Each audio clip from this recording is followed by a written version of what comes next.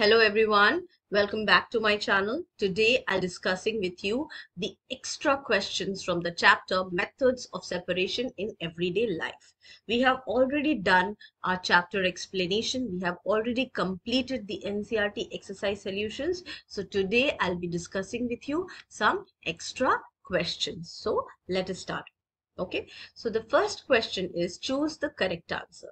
Number one, the process of removing small stones from rice by hand is called, correct answer is C, hand picking.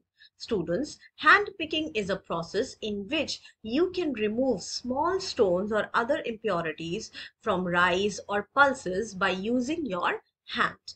All right. Now going to our next question. The separation of grains from the stalk is done by threshing. Threshing is a process by which you can separate grains from the stalks. All right. Number 3. In winnowing, which component gets blown away by the wind? The process of winnowing involves a bamboo tray, which is also called a soup. In that we have two solid. There is a solid mixture. One is heavier component and the other is a lighter component.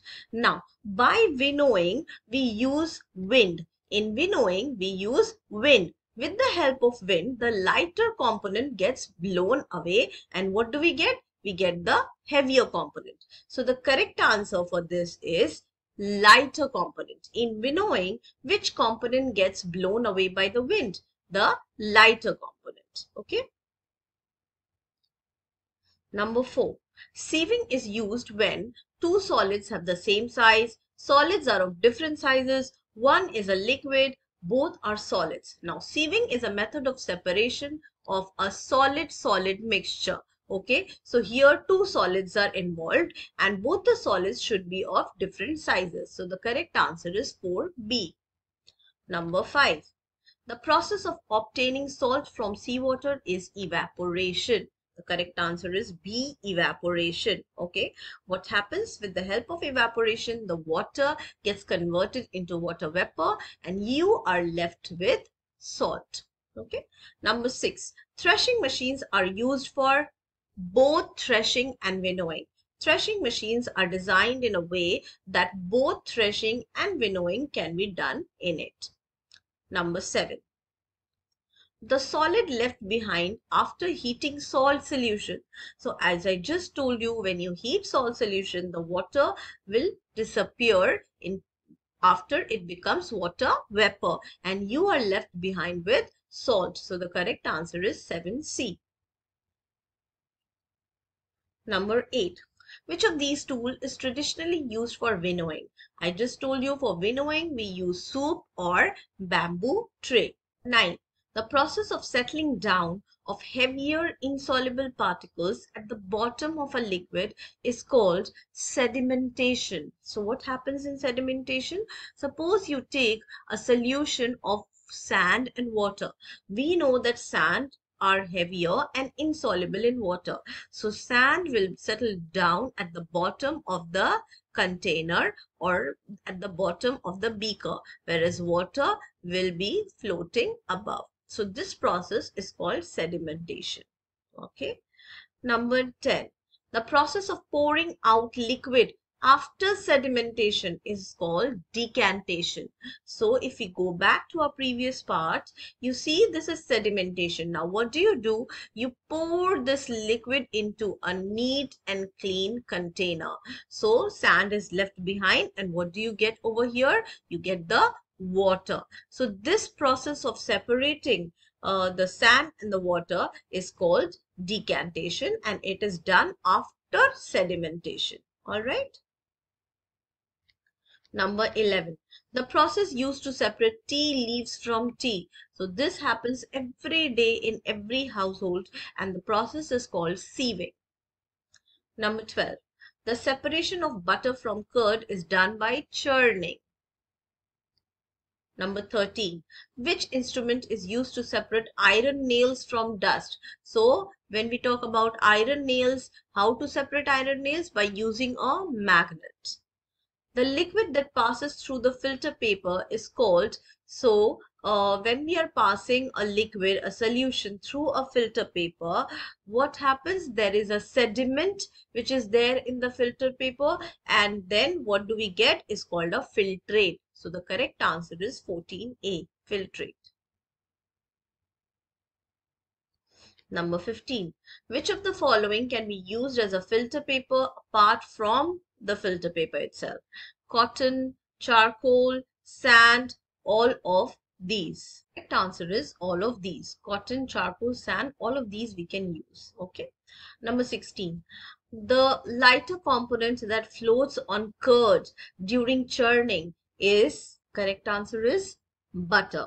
So what do you get when you churn the curd? You get butter which floats on the top, and at the bottom we have the buttermilk. Okay. Now number 17. The method used by recyclers to separate scrap iron from the waste is magnetic suppression. Number 18. A funnel plus a filter paper setup is used for, obviously, filtration. Okay. Okay, now we have the fill in the blanks. The first one, the process of settling of heavier particles is called. So settling down of heavier particles is called sedimentation. Removing clear water by tilting the vessel after sedimentation is called decantation. The solid particles left on the filter paper are called, what is the solid particles left on the filter paper called? We just discussed it. Yes, it is called residue. Number 4. The clear liquid collected after filtration is called filtrate. We have already discussed these.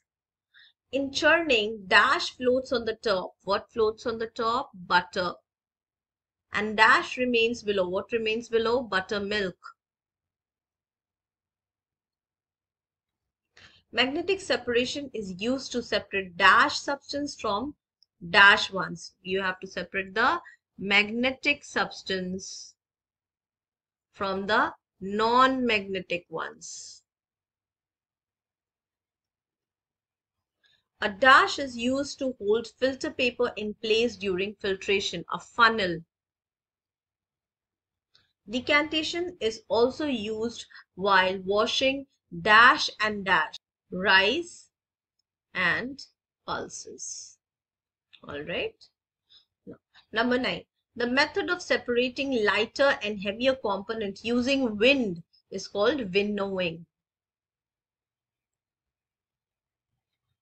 Dash is the process of separating grains from the stalks, that is threshing. All right. Now coming to true and false. First one, winnowing is done to separate salt from water. Is it true or false? This is false. To separate salt from water, what do we use? We use evaporation. So the correct answer is evaporation is done to separate salt from water. Number 2, threshing is done to separate grain from husk. Okay, we don't separate grain from husk. We separate grains from stalk. Okay, so threshing is done to separate grains from stalk. So this is also false. Grains from stalk. Okay. Number 3, evaporation helps obtain salt from seawater. This is true. Number 4, handpicking is suitable when unwanted particles are large and few in number. That's absolutely true. If it is very small and if it is large in number, then handpicking will become very difficult and time taken. Okay. Number 5, air is used as a medium in the process of winnowing. True. We use air for that. All the holes of a sieve are of different sizes. False. All the holes of the sieves are of same size. Number 7, threshers are used only in manual farming. False. It is done in mechanical farming. You can write it here. Mechanical farming. Okay. Number 8. Magnetic separation is used in industries to remove scrap iron. This is true. Sedimentation and decantation are used only for soluble substance. False. It is used for insoluble substances. A magnet attracts only non-magnetic materials. False. A magnet attracts only magnetic materials. So now we have matched the following. Here in column A, we have the processes, and in column B, what do we do using these processes? So the first one is threshing. Now we all know that threshing is used to remove grain from the stalk. So the correct option is F. So 1F. Hand picking. So for hand picking, the correct option is removing stones from rice. Number D. Winnowing, removing husk using wind. Option A. Evaporation, separating salt from salt solution. 4E. Churning, separating butter from curd. 5B. Magnetic separation, obviously using magnet to remove nails. So 6C.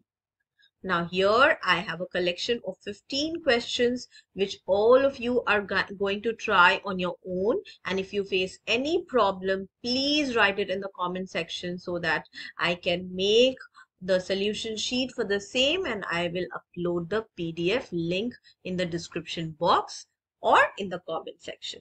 All right, so please give it a try. I can help you a little bit with of explanation. Define sedimentation and decantation with suitable example. So we have already discussed what is sedimentation. Sedimentation is when you take a mixture of two substances, one is solid, other is liquid, and the solid is heavier and insoluble in the liquid, like sand and water. So what happens? Sand gets collected at the bottom. Okay, so this process is called sedimentation. And now when you pour this water, which is at the top, is into a clean beaker or a clean container, then this is called decantation. Okay, so you can give the example of sand solution, and you can support your answer with the help of a suitable diagram. Number 2, what is the principle behind magnetic separation? The principle behind magnetic separation is that we use a magnet, and magnet, we know it. What does it do? It attracts magnetic substances like iron. So if you want to separate iron scrap from a waste heap of waste, then which method we use magnetic separation. All right. Number 3, name any two methods of separation used by farmers. So threshing is one of the method in which we separate the grains from the stalk. Another method is winnowing, in which we separate the grains from the husk using wind. Okay. Number 4, what is the process of separating grains from the stalks? We just discussed it is threshing. Okay, so I'm discussing few answers with you. Still, you got to try on your own. Name the tool used for winnowing. Which tool do we use for winnowing? It's a bamboo tray. It is also called a soup. All right. What is magnetic separation? I just discussed with you. Name one magnetic and one non-magnetic substance. So iron is one magnetic substance and wood is one non-magnetic substance. You can say wood or plastic or glass. These are all non-magnetic substance. All right. Why is sieving not suitable for separating salt and flour? So in sieving, we need solid mixture, of which one of them is larger in size than the other. Here salt and flour are almost of the same size, so sieving is not suitable for separating salt and flour. Okay. Number 8, what will happen if we try to filter muddy water using a tea strainer instead of filter paper? So if you filter muddy water using a tea strainer, because the muddy particles are very small, it will go down the tea strainer, and the purpose of filtration will not be solved. Number 9. Why is it important to remove impurities from food grains before cooking? So you try cooking food grains without removing the impurities. What will happen? When you will eat, you will find stones and other impurities going into your mouth, which will make chewing difficult and food unpleasant. Okay, unhealthy also. Number 10. Which process is used to separate iron from industrial waste? We just discussed magnetic separation. Okay, so I think I'm solving all for you. Explain the process by which butter is separated from curd. So the process is churning. You have to explain it. So I think you will do that part. Number 12. Name any 3 materials that can be used as filters other than filter paper. In the beginning, there were some options like sand, charcoal, cotton cloth. So all this can be used as filter paper other than filter paper. Okay. Which parts of the plants are generally used for making Ayurvedic medicines? Okay. We use leaves, stems. Okay. So there are certain parts which is given in your NCRT book, and I have also taught in my lecture. So flower. Okay, so all these parts are used for making Ayurvedic medicines. And what is the role of evaporation in the process? So you will see that and you will write your answer. And if you don't understand, you just ask me. I will put it in the comment section. Okay, so you need to understand the entire process of making Ayurvedic medicine. All right, number 14. When is sieving used as a method of separation? When there is a solid mixture of different sizes, not of the same size, right? Now, what are threshers and how is it useful? Threshers are those mechanical objects, machines, okay, which is used for both threshing and winnowing, okay. So how is it useful? Both threshing and winnowing is done in it. So you don't need to do threshing separately and winnowing separately. All right. So these are the 15 questions. If you need any other help, please put it in the comment section and like my video, and please subscribe to my channel. Share as much as possible. Thank you so much.